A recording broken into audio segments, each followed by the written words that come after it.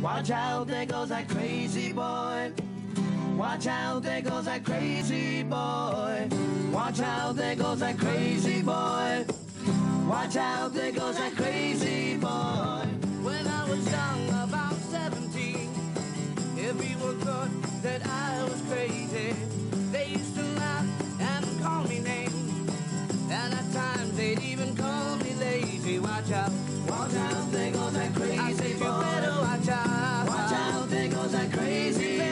Watch out, there goes that crazy boy. I said, you better watch out. Watch out, there goes that crazy boy. Watch out, there goes that crazy boy. I said, you better watch out. Watch out, there goes that crazy boy.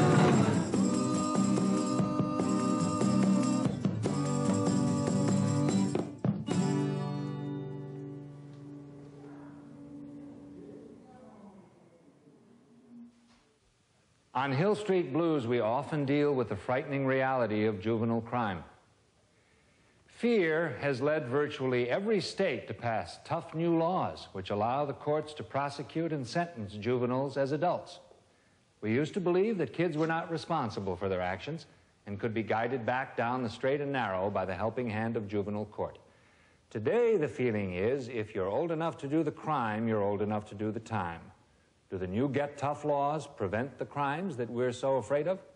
And is the adult criminal justice system really more effective in protecting the community or rehabilitating violent kids?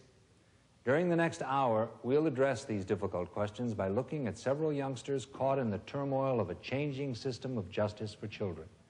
Crazy Boys, it's a song about some guys in the South Bronx, about principally violence, gangs that love violence, worship violence, who thrived on violence, and we were happy when we went around hurting people at the time.